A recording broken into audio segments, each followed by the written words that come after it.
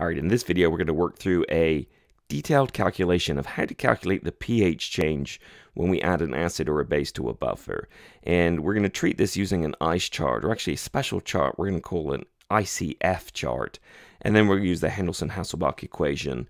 But the thing to remember is it's almost always worth working with moles here. So for example, let's go ahead and set up a problem here. So let's say we add 0.1 moles of hydrochloric acid. So it's a strong acid to a buffer. We're going to add it to 2 liters of a buffer. And the buffer itself is going to be 1 molar in acetic acid. So my favorite acid. So vinegar is, what, about 3 or 5% acetic acid. Yum, yum, yum, yum, yum. And it's also going to be 1.25 molar. Those are actually not minuses, I'm sorry. In the conjugate base to acetic acid. So sodium acetate. And again, remember, the sodium's job is just a counter ion, right? It's got to counteract the charge on the acetate ion. And sodium is perfectly neutral, so we don't have to worry about it affecting anything. So we need one more little bit of detail. So we know the Ka for acetic acid. And Ka for acetic acid is 1.8 times 10 to the minus 5. So that's acetic acid at room temperature. All right, so we're going to start with number of moles. So we need to find the number of moles of the weak acid and its conjugate base. So here's our acetic acid. We've got 2 liters of buffer, and our acetic acid is 1 molar. So that means there's 1 mole per liter. I'm just going to write HA because I'm lazy, per liter. So we can see that is 2 moles of the acetic acid. All right, let's look at the number of moles of its conjugate base, the number of moles of acetate. Remember, the sodium has absolutely no effect at all. So we've got 2 liters of solution. And it is 1 1/4 molar, so there's 1 1/4 moles of acetate per liter. Okay, we can see 2 times 1.25 is 2.5 moles of our acetate ion. Okay, so let me go to another page, and let's go ahead and run the calculation through. So I suppose the first thing we need to do is decide what the chemical reaction is. And that hydrochloric acid is a strong acid, and so it's going to completely neutralize any acetate in solution. So the acetate is the base, remember, and so its job is to neutralize any acids that are added. So the strong acid is going to push a proton onto acetate and convert it into acetic acid. So we're just protonating it, and what we have left behind is the chloride ion. And the chloride ion, essentially, we can ignore. In fact, we could have just written this as essentially an H+ source over here. All right, we're going to write initial here, but we are going to work not in concentration units, not in pressure, because that's silly. We're going to work in moles.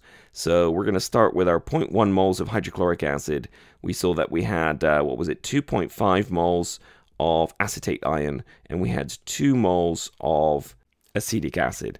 And the chloride, we don't have any present. In fact, the chloride, we can pretty much just ignore all throughout this. Now, we're going to write the change line. Now, for an equilibrium, we would write X's here. But because the acid is strong, this is going to be a 100% conversion.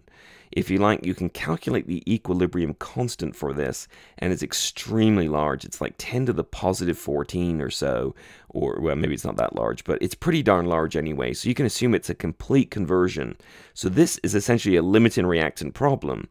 We can see that the HCl would be used up before we had acetate running out, so we'd still have some acetate left. So that means it's still a buffer. We haven't compromised our buffer ability, but we can see that our change here is going to be minus 0.1 moles, minus 0.1 moles, and then because it's 1 to 1 to 1 to 1, we're going to go up by, 0.1, and up by 0.1 moles here. So the final, final instead of equilibrium, is going to be the initial plus the change. So we've completely wiped out our HCl. We've reduced our acetate to 2.4 moles, and we've increased our acetic acid to 2.1 moles. And our chloride, right, we don't really care about chloride. We can ignore this whole column here because this is a neutral ion.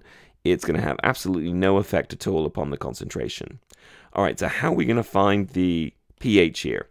So we're going to find the pH using the Henderson-Hasselbalch equation. So pH is pKa, that's the minus log of Ka, plus the log of the base over the acid concentration. And these are the weak acid and weak bases, right? So you can't use the concentration of the strong acid here, not that we're given it in the problem, but these are only these conjugate pairs, right? The 2 things in the buffer. So we can find the pKa by taking the negative log of Ka, so the negative log of 1.8 times 10 to the minus 5. And the concentration of the base, well, that would be the number of moles of base. So we saw that was 2.4 moles. Divided by the volume. So I'm not sure what the volume of the solution is or was. Maybe it's still 2 liters, but we've added some acid to it, so it might be a little bit larger. However, we can go ahead and calculate the concentration of the acid. So that is the acetic acid, 2.1 moles. And again, we divide by the volume of the solution. Now, the really cool thing is, whatever the volume of the solution is on the top, it's the same as on the bottom. And so we can actually just cancel that off. So we really don't need to even know that. So at this point here, we can just kind of number crunch away. So the pKa is 4.74. I'll keep an extra guard digit there, 4.744. Let's see, this ratio is bigger than 1, so the log will be bigger than 0. So it'll be a positive value, so 0.0580. So this is going to have 3 significant figures. And when we logarithm it, it becomes 3 decimal places. So because that has 2 decimals and that has 3, the final answer can only be reported to 2 decimal places. So at the end of the day, we can really only say 4.80. And that was 2 decimal places. Now, we didn't calculate in the problem, but maybe it's worth calculating on your own. So the original pH, if I use the Henderson-Hasselbalch to find the original pH of the buffer, the original pH was actually 4.84. Oops, I need my drawing tool here. So 4.84. So we can go ahead and we can see that the pH dropped by 0.04 of a unit. So by adding quite a lot of hydrochloric acid, actually a tenth of a mole, the pH dropped from 4.84 to 4.8. So not a large change at all. But if we didn't have a buffered solution, this drop would have been absolutely enormous. In fact, we can calculate that maybe in another lecture.